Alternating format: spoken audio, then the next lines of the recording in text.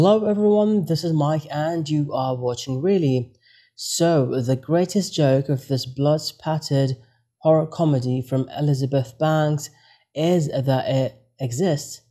Well, before we give you the review, please subscribe to our channel.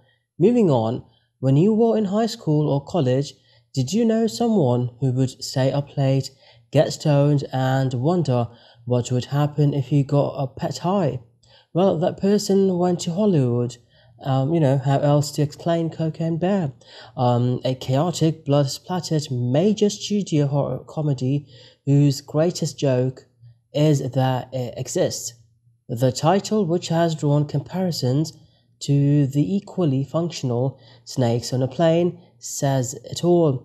The year is 1985. After a pratfall in a plane leads a smuggler to drop a ton of drugs on the mountains of Georgia. A bird covers it, snorts it up, and turns into a mix of Tony Montana and Jason. Well, directed by Elizabeth Banks from a script by Jimmy Warden, this movie arrives in theaters with considerable anticipation based on the title and its terrific trailer. For an audience desperately looking for a good time, they'll find it more. At its best, Cocaine Bear has the feel of an inside joke. It constantly invites you to laugh at it. The producers are clearly aiming to capture the lightning in a bottle that Megan pulled off earlier this year. Another Universal horror comedy whose slick special effects elevated its B-movie, well, whereas Megan steered clear of too much on-screen violence, angling for a PG-13 rating inspired by slasher films of the 1980s, not to mention great horror comedies from that era like the Evil Dead films. Banks grasps the comic potential of the gross out. Well, in the blunt spirit of the title, let me get right to the point.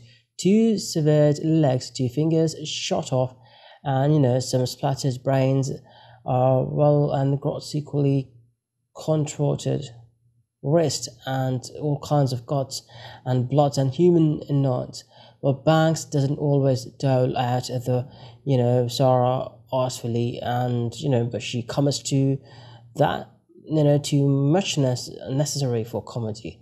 While it beats out Megan in levels of gruesomeness, Cocaine Bear doesn't have that film's mean streak or moments of acid weirdness, or its steadily building momentum. In fact, Cocaine Bear too often feels like a one-joke movie stretched thin. Gifted dramatic actors are tasked with thankless roles, including Kerry Russell as a protective mom, and who else?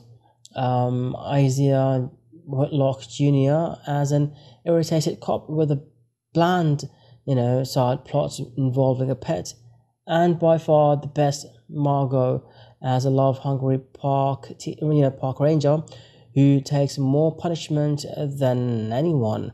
The plot twist can seem irrelevant, including a betrayal that has the impact of a soft sneeze, and the script becomes dutifully sentimental at the end, with characters forced to say things like, "You are more than a drug dealer, you are my friend, my best friend."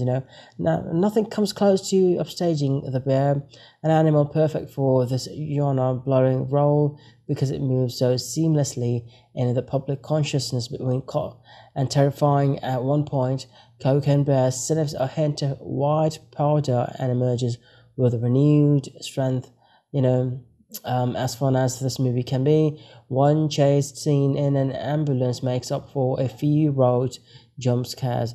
There are frequently hints of a better one inside it. The best versions is a raucous, transgressive comedy, the kind they supposedly don't make anymore. Banks does seem to get away with some giddy, dangerous moments, like a scene in which two preteens try to do cocaine. It gets a few laughs, but leaves plenty more on the table. Well, thank you for watching. Please subscribe to our channel if you like it.